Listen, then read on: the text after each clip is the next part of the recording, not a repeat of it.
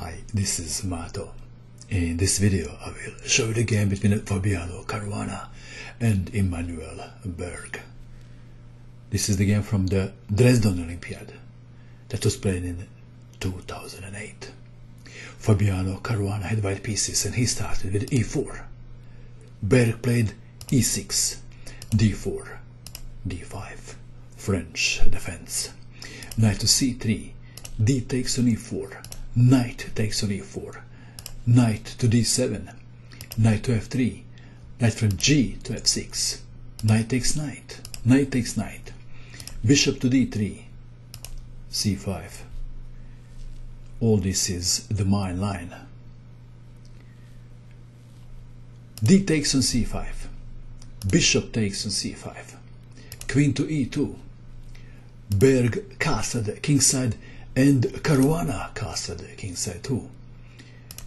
b6 with the obvious idea to fianchetto the bishop to b7, bishop to g5 pinning the knight, bishop to b7, rook from a to d1 lining the rook with black queen and threatening bishop takes on h7 check, winning the queen, queen to c7, knight to e5, rook from f to d8, king to h1, and black bishop on c5 lost his job. Berg played bishop to e7, rook from d to e1, because in the future white may play f4. h6 attacking the bishop, bishop to h4, knight to d5. Berg would be happy to exchange bishops. Caruana played bishop to g3. If bishop takes on e7, knight takes on e7, and black is okay. So we have bishop to g3, bishop to d6, queen to e4, threatening queen to h7, check. Knight to f6, defending h7 and attacking white queen. Queen to h4, black to move. Black played knight to d7. If rook from a to c8, then white can play f4, perhaps. So we have a knight to d7, and if now f4 is played, then knight to c5 attacking the bishop on d3, and black is okay. White to move. Caruana didn't play f4. We have reached the most critical position of the game with white to move. What would you do? Please pause the video and try to find the best move for white. Did you find the best move? How would you follow up? Ready? Caruana sacrificed the knight on f7. Would you play this too? King takes knight, what else? What now? White to move.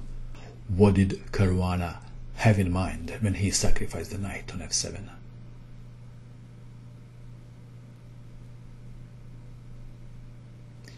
There comes another sacrifice. Rook takes on e6. However, Berg didn't capture the rook. He played knight to c5, attacking the rook, and bishop on d3. What's wrong with king takes rook? If king takes rook, there is a forced checkmate. Let's have a look.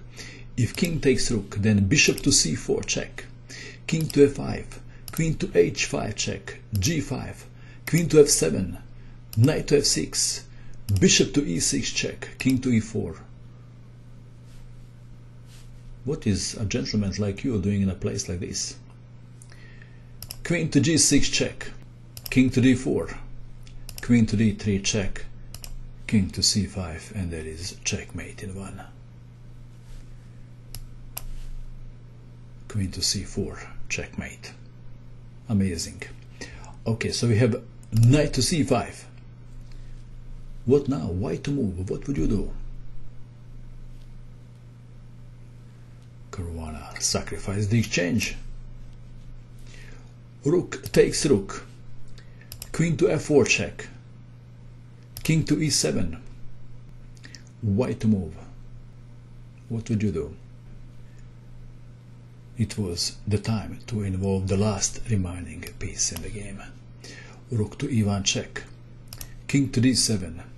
Bishop to b5 check. Bishop to c6. Queen to f5 check. Knight to e6. And black is tied up in a knot. White to move. What would you do? Caruana captured the rook with bishop on d6. Queen takes bishop. White to move. White played a move and black resigned. What is the move?